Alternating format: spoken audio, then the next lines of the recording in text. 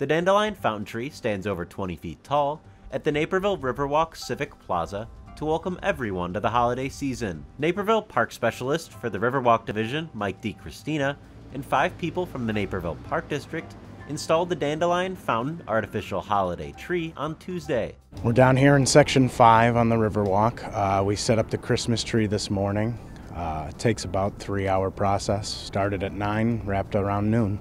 The 6-person staff made sure the tree was properly installed as they built the deck to provide a solid base for the decoration. It's anchored to the decking that we built the day before, and it's also secured with eye hooks on each section of the fountain, and the cables hold that tight.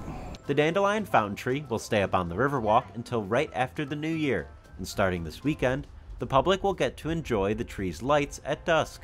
So we set the tree is a metal stand that has the greens that go on it, so we have to get it all out of storage and then come down here, put all the pieces together, put it on, and then run electric. As soon as we set the timers and hook it to electric, they'll have the event Friday night to turn on the tree, or turn on all the lights for the city, and that's that. Reporting for Naperville News 17, I'm Will Payne.